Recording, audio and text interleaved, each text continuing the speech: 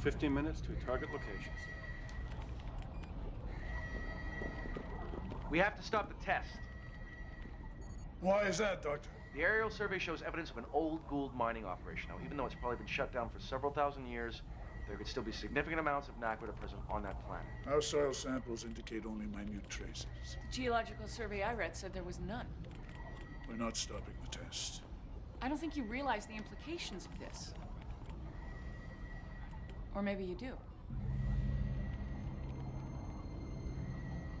Are you making an accusation, Major? You knew all along, didn't you? You were hoping for a chain reaction with the naquita in the soil. Sir, that entire planet could be destroyed. The possibility has been considered. Most worlds occupied by the Gould do have a high incidence of naquita. This could be a very effective weapon against them. There's only one problem, sir. When that bomb goes off, we'll still be connected to that planet by an active Stargate. And we've seen radiation, gravitational effects, even time distortion translated back through an outgoing wormhole. According to my intelligence, we should be able to get just enough data before the Stargate is destroyed and the wormhole disconnected. Who provided this intelligence? That is not your concern. Sir, we've seen the Stargate survive a direct hit from a meteorite.